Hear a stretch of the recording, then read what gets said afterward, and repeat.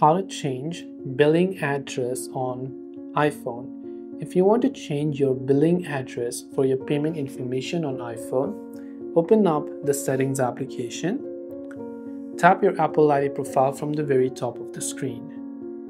Then go to the option Payment and Shipping and then just tap on it. Now it might ask you to verify with your Face ID and so on.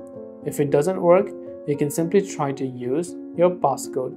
So once you've used your passcode over there, what you can do from there on is go to Edit and enter your new billing address. Then after you make your changes, just tap the Done button to do so. This way you'll be able to change the billing address on iPhone.